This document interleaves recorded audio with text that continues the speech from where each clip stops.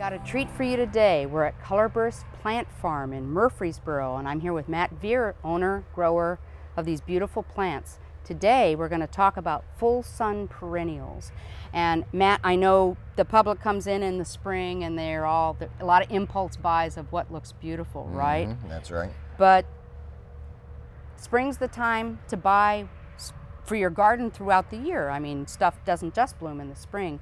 Plan ahead, make your garden beautiful. And I'd love for you to tell us about some of these plants, starting with this beautiful verbena. Okay, I'd be happy to. This is a verbena that is native to the area. In fact, I collected this plant just down the road. It is Verbena Canadensis, and this is a lavender pink. It's similar to Homestead Purple, but this one will bloom in the spring, and then that's pretty much it for it, unlike Homestead, which will continue through the summer. But it's a nice native plant, grows well in our heavy soils, our hot climate. Great native plant for a sunny garden. Oh, this is a beautiful salvia that came out a few years ago called Eveline, and just starting to open up right now with these little pink flowers. And this one is nice because it will continue to throw out some blooms all summer. Okay, so this has a heavy bloom period in the spring, but it'll continue to kind of spit some flowers out as the summer progresses. Excellent. It's best to deadhead the old flowers. That will encourage new ones to come up. How about this beautiful thing? Dianthus firewitch. This was a Perennial Plant Association's Plant of the Year a few years ago. And you can see these kind of hot pink flowers just starting. Look at all the blooms. Long bloom period on this plant. Blooms heavily in the spring, and then again it'll continue to put some flowers out as the summer progresses. And lovely. Evergreen foliage, yeah. Oh, and this is a beautiful Baptisia. I love Baptisias for their foliage as much for the flowers. The foliage is clean, insects don't bother them, diseases don't bother them, and this is a yellow one. Normally Baptisias we think of as being purple, blue, purple, and this is a nice yellow one. Oh, that's great. That's called Carolina Moonlight. Carolina Moonlight. Okay, now that's sort of spring into a little bit later, and now let's talk late spring into early summer. Okay. I love this plant. Guara. This is a plant, one called white butterfly, or whirling butterflies. It's another native, isn't it? It is a native, and it will do very well in a dry, sunny site. Doesn't like too much moisture. Hot, very drought tolerant. Little tiny flowers, but they're abundant, so you get a nice impact. And it's a kind of a light, airy impact wispy, which is where the butterfly reference. Now, our wonderful phlox. All right, we have 3 different phlox here.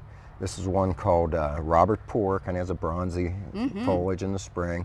This is one called David, probably the most mildew resistant of the Phlox paniculata types. Right. And here is a dwarf one called Purple Flame. Yeah, the Flame series is new, isn't it? It is new. There are 4 or 5 colors: pink flame, lilac flame, white flame. They'll go to about 15 inches, 15 to 18 inches. That is dwarf, because I know Robert continue to bloom. I've seen Robert Poore get 5, 6 feet tall. Yeah. So, but these are all mildew resistant, and mildew is the big problem with growing phlox. Right. As it is the problem typically with Monarda, or bee balm, right. This is a red form, or red flowered form called Jacob Kline, which is probably one of the most mildew resistant. In my experience, it is the most mildew resistant that I've grown anyway. Be careful where you plant it. It does like to run, but it's a good kind of run. It can be thuggish in great conditions, which is ample moisture. Actually, you can actually control it, I think, by how much water it gets. But I tell you what, there is no greater hummingbird magnet on the planet. They love this plant. Exactly. And here, to my mind, is the best Shasta daisy for the South. This is one called Becky, and it again was a Perennial Plant Association's Plant of the Year a number of years ago. And it goes to about 3 feet. The flowers will get up to about 3 feet tall. And heavy bloomer, and just a good tough plant. Big classic white daisies. And we all know geraniums, which are actually the kind that you put in your window box, but this is not. That's not a real geranium. That's not a real geranium. This is. This is. These are the hardy geraniums. The annual ones are actually pelargoniums. Right.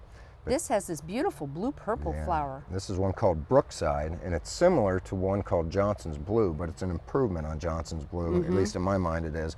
A little deeper blue flower and a little bit more compact. And there's another variety which we don't have here today, but it's called Roseanne, and that is the current perennial plant of the year. And speaking of perennial plants of the year, we have catmint. Walkers Low catmint. This was selected, I think it was last year. Or the year before. Or the year before. They've been going on since 1991, the Perennial Plant Society. Every year their members which is nearly 2,000 strong now. From all over the all over continent. the world. Yeah, right. Primarily here in the U.S., Yes. from every state in the country. And this is a great choice for that plant, this Walkers Low catmint. Nepeta is the botanical name, in case you're interested. Now, the middle of summer, hot, what do you want? Oh, Echinacea. Echinaceas. They're Cone gonna do it for flowers. Beautiful, beautiful. And we've got 3 that we're talking They've about gotten here. so popular over the years. And again, we don't have the one here that was a Perennial Plant Association pick a few years ago, Magnus. But you know what? I think there are improvements on There Magnus now. This being one, vintage wine. Oh, vintage wine. Yeah, this is it's one that you don't see it much. And Right, it's a it's little bit new. more expensive. It's Right. patented and you have to pay a little more, but it's worth it. Deep purple, Deep raspberry, purple kind of. ray florets. But it's not a muddy color. It's really a No, very bright, clear. bright And the flowers color. are held upright. And then there are all these cool hybrids that have come out. Like this is a Sunrise. yellow one, Sunrise. The It's All Nursery, which is outside of Atlanta, are the people that are Alpharetta, hybridizing Georgia, these. Yes. And so you know that does well in the south. There's oranges, there's yellows, there's other shades of peach. And then, of course, there's the Tennessee coneflower. This is one called Rocky Top Hybrid, but it looks a whole lot like our native. And talk about hot, dry. That's where it grows. That's yeah, where it Cedar lives. Glades is where it lives. Right. And what's wonderful about this one is it has these really bright pink flowers that always face east. So when you plant it, it's a good idea to locate it with that in mind. And my favorite yarrow, actually. This is a great one. Yeah, this is a great one. Some yarrows don't do so well in our heat in Tennessee. This one does great, even though it says it's a Siberian. This is Love Parade. Right. I love the foliage. And this one on will this. not swallow up the garden either, like Right, some will. it's not a thug. Everyone knows Sedum Autumn Joy. Right. It's been around a long time. Sometimes it's called Live Forever. Right. This is an improvement on Autumn Joy, and it's one called Autumn Fire. Looks very similar to Autumn Joy. In fact, most people won't even be able to tell the difference. Right. However, Autumn Joy is just notorious for falling apart No in kidding. midsummer. It gets about yay tall and goes boom. Yeah. And Autumn Fire will not, I won't say it won't do it, but it's much more resistant to that Dense, specific rot that more causes compact, that. Right. yeah. Now, if you want your Autumn Joy or Autumn Fire sedum to perform a little bit better, it's a good idea, mid to late May, early June, just take the plant and cut it back halfway. And you really feel bad. You feel like you're going to kill your plant doing that. But what that does, it creates a lot more branching and reduces the height of the plant. It controls makes it the more height. compact. Yeah. And one of the reasons these sedums fall apart is because they get so heavy, they're loaded with water, these get big top thick heavy. leaves, they get top heavy, Yeah. and they crack off. Yeah. But if you cut them back about early June, they'll still come up and bloom, more blooms, not quite as tall, Right. but it'll still give you a spectacular display. And we talked about hummingbirds with the Monarda. Let's talk yeah. about butterflies with this butterfly bush. This is a new strain of butterfly It bush, is. isn't it? It's an English. They're called the English series. This particular one is Peacock. Yeah, Or, I'm sorry, Purple Purple Emperor. Emperor, There's right. a pink one called Peacock, and these plants go to about 4 feet tall, 3.5 to 4 feet tall. Oh, so they don't get as rangy as the No, old-fashioned type. a lot of people are scared by Buddlejas because they get 10 feet tall. Yes, and and you have to they- constantly cut them back, Right. and they get woody. And but these long blooming, it's a good idea to deadhead them. Just shear them back after they're finished blooming. They'll come out and Right. bloom again. So and this will again. bloom all summer into the fall It if you will. just deadhead it. Absolutely. And my favoriteest late fall, this one starts blooming for me in October and keeps going. This is Radon's favorite Aster, and it's another native. It is a native. It's Aster oblongifolia, or oblongifolias rather. Blooms late in the season, mildew resistant, tough as nails. Tough as nails, and you have to imagine, but the flowers are lavender blue with a yellow center, classic daisy Aster shape.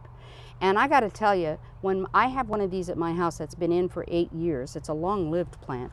Mine is probably one plant, probably 3 feet across by maybe it gets about 34 30, inches 36, tall. right. And I cannot see the foliage of this plant when it is in bloom. It is covered with flowers. It's just such a great way to end the year. Radon's favorite. Radon's Absolutely. favorite, and it does it until hard frost, and then it's done. So you can see what a great selection of plants for almost everything except the dead of winter. You can have wonderful blooms. Even in wintertime, we get things that'll Yep. look nice. So when you go shopping, don't just think about spring and buy the thing with a flower on top. Plan ahead, and you can have a glorious sun perennial garden with color all the time.